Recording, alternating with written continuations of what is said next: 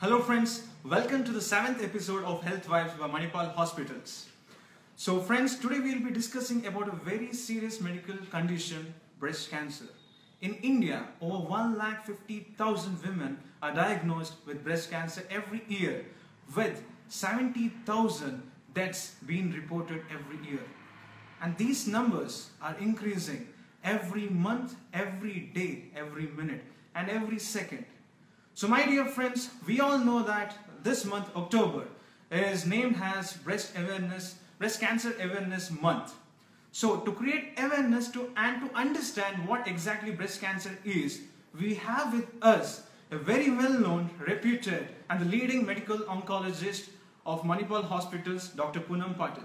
Dr. Poonam Patil has played a very important role in spreading awareness regarding breast cancer in this region. So I would like to welcome Dr. Poonam Patil on this show. Hello ma'am. Good afternoon. Good afternoon. So starting with the basic question, what exactly breast cancer is?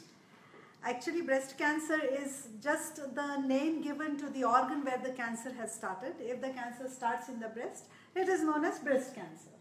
So naturally breast cancer is where cancer has originated in the breast, and then either it continues to stay in the breast for some time or it can later eventually spread to various organs also. But when the cancer originates in the breast, it is known as breast cancer. Okay. And what are the symptoms and the signs of breast cancer?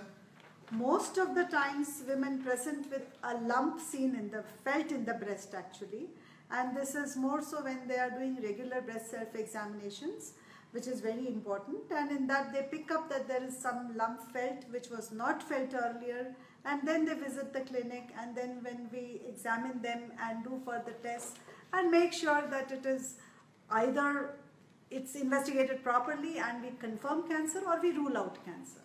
Okay. Okay, doctor, one more question. Whom does this breast cancer affect? Is there any particular age group or does it affect all the women? Breast cancer, obviously being the organ for women, breast cancer most of the times affect women, but yes, sometimes it can even affect men. Breast cancer is more seen after the age of 50 years, and as we grow old, the risk of breast cancer developing increases over a period of time. Okay. But younger women also can get breast cancer. So if there is a lump which is highly suspicious in younger women also, it should not be left unattended and it should be investigated. Okay. So moving towards the questions sent from our viewers, the first question is, can physical activity reduce the risk of breast cancer?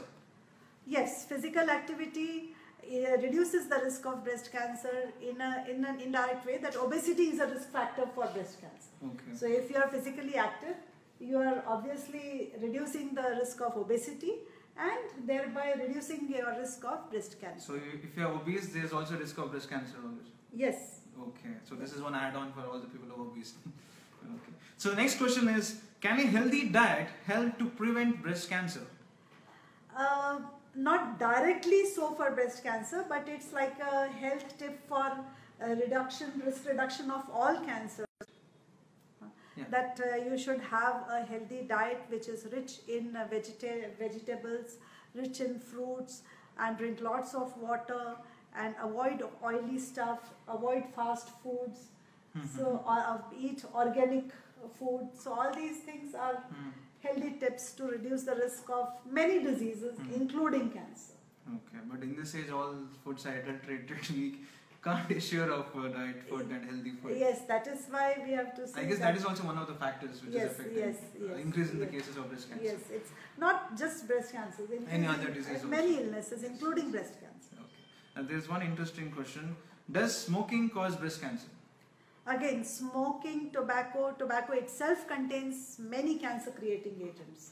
So smoking is one of the risk factors for many cancers, and not as much for breast cancer, but more so for lung cancers, for throat cancers, for pancreatic cancers, for urinary bladder cancers, for cervix cancers.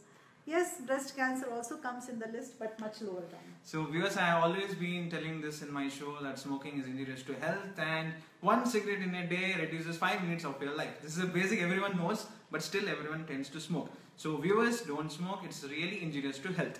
So moving towards the next question, that is, Okay, can drinking alcohol increase the risk of breast cancer?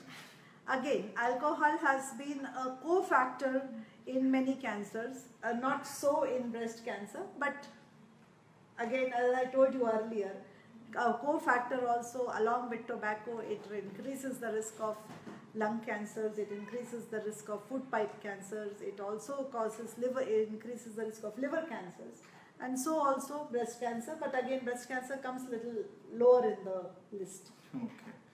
How often should I do a breast self-exam? Does a family history of breast cancer put someone at a higher risk?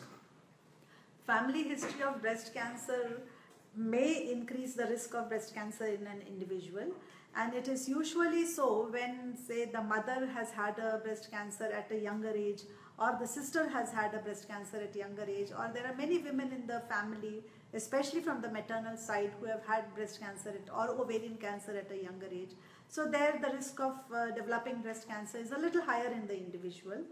However, breast self-examination, when regarding this question, it has to be done by every woman after the age of 20 years. The girl should be able to understand how the normal breast texture is, and she should do regular breast self-examination every month in the first week after her periods. Okay. So this practice should continue as long as they are healthy and they are able to do it. Breast self-examination does not cost anything. It is just a matter of self-awareness. So self-examination must be done every month? Yes. Okay. Yes. So moving towards the next question. How often should I go to my doctor for a checkup? If you are between 20 and 40 years of age, then it should be done once in 3 years. But after 40 years of age, it should be done annually, because as we grow older, the risk of breast cancer also increases. So after 40 years of age, the risk of breast cancer goes up much more compared to younger than 40 years of age. Okay. If a breastfeeding mother has cancer, can she pass on the cancer to the child? No, cancer doesn't go through breast milk, but if the mother has breast cancer and she is on some kind of treatment such as chemotherapy, definitely she should not breastfeed the child, because these drugs can be passed on to the baby when she is breastfeeding, and they can cause serious adverse events in the baby. Okay. So here's a description of one of the medical condition. Like she has asked, there are 2 dimples on the outer side of my left breast, like finger poke marks. There have been no changes over 1 year and no lumps. What could this be? This may be her normal breast texture. If she says that this is not changed over last 1 year, then I would not really worry about it. But I think she should go once and check with her physician that there's no lump or anything underneath.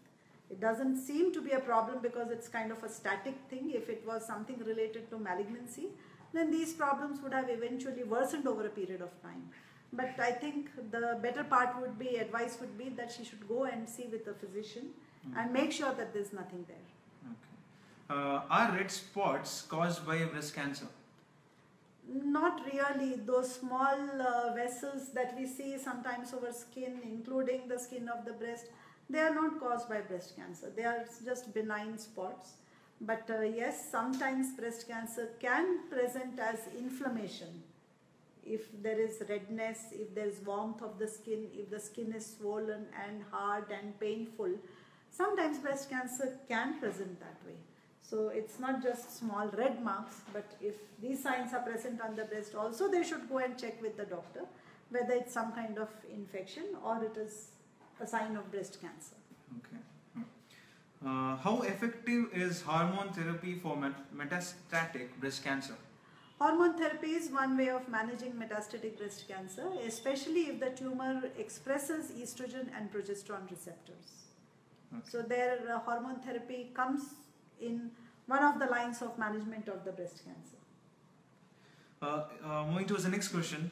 Is there an increased risk of getting breast cancer if you get fibrocystic breast disease? No, fibrocystic breast disease is actually a benign breast disease, but only problem there is that women often ignore any lump that develops as a part of fibrocystic disease. So if there is something different that they have felt, they should always consult a doctor before just assuming it to be a part of fibrocystic disease. Fibrocystic disease doesn't really put them at a higher risk of developing breast cancers, but where women often tend to ignore new lumps, assuming that as fibrocystic. Doctor, since it's October is a Breast Cancer Awareness Month, I'm sure that our viewers would like to know how do we actually prevent? We all know the number of cases of breast cancer are really increasing very drastically nowadays. So how can we prevent? See, we cannot really prevent a disease, but we can probably reduce the risk of developing the disease. So as I said, that improving your physical activity and not remaining obese, that itself reduces the risk of developing breast cancer. Number two, our diet, a diet which is rich in fresh fruits and vegetables, lots of water, no fast food, no oily stuff. So these are diet rich in antioxidants, reducing the alcohol intake, no smoking. So these are also some things which reduce the risk of cancers, especially breast cancer. Okay. So that is one thing. And as I said, that we may not be able to prevent it, but if we can detect it early, we are going to be in the better prognosis subgroup. So we should see also that even if I am following a very healthy lifestyle, it doesn't mean that I can never develop cancer.